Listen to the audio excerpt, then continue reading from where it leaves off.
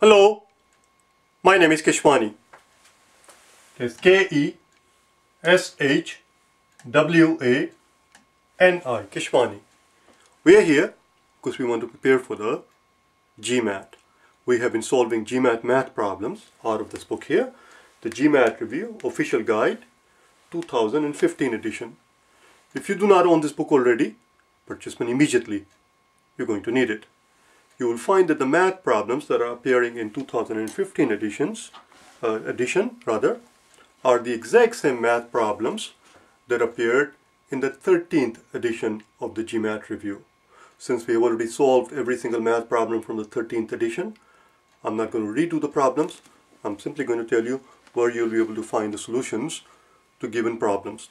Today we'll look at all the problems, all the data sufficiency problems appearing on page number 286.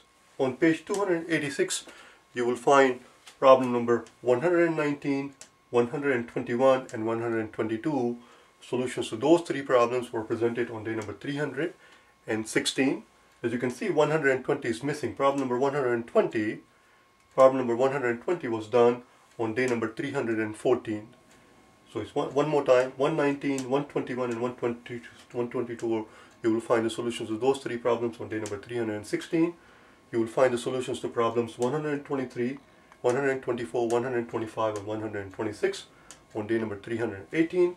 Problems 127 and 128 were solved on day number 320.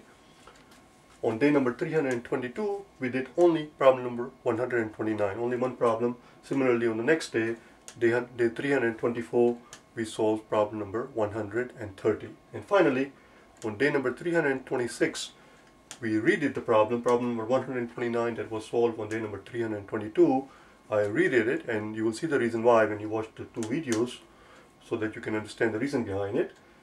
Problem number 129, as I said, was redone on day number 326. You will find the solutions to all the math problems appearing in 2015 official guide, 2015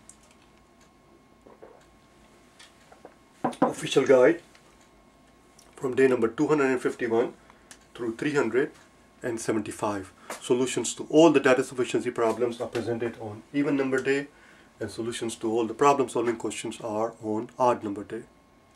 Thank you.